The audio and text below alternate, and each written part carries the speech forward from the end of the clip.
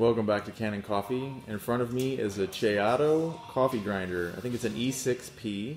It was brought in by Lori because it was not working straight out of the box. So we took it apart and we tightened down all of the wires and found a loose connection, which has now been remedied. We've also set the timer so that we're getting about 12 grams for a single shot, and we will demonstrate that now.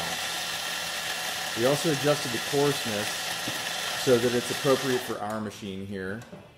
And let's see if we can't see that a little bit clearer. Lori, there is your grind, I guess. Anyway, that's the machine up and running again. We hope you're happy with it. It was a pleasure to work on. If you like these videos, please give us a thumbs up and subscribe to the channel for more content like this every day.